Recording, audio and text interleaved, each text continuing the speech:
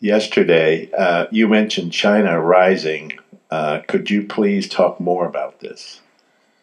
Well, I'm not an expert on China, but what we see out there is continued population growth, continued substantial GDP growth, which it ran up in the 11 or 12% annual GDP growth for a while, and now it's down to, I believe, 6 or 7%.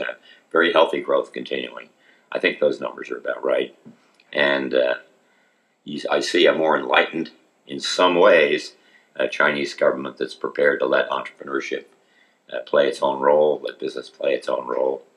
And what could get in the way, and then those are things, they basically have a stronger base, economic base, population base than the U.S., and they will gradually catch up and pass us.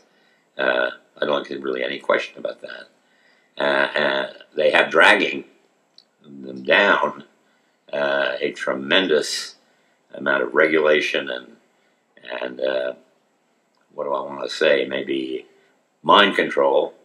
You really have to sign on to the Chinese Communist Party if you want to get anywhere, one party.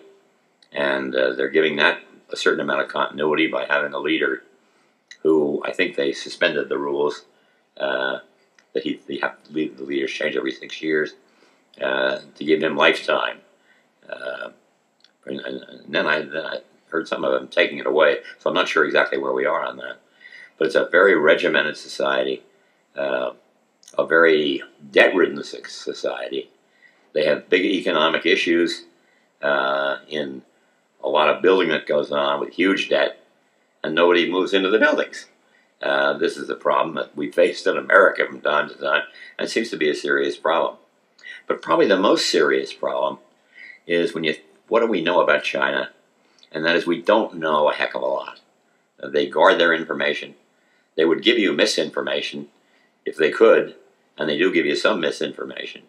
But sooner or later, when you're playing with a half a dozen or a half a hundred different economic indicators, it'll be pretty clear which ones have been fussed with and which ones have not.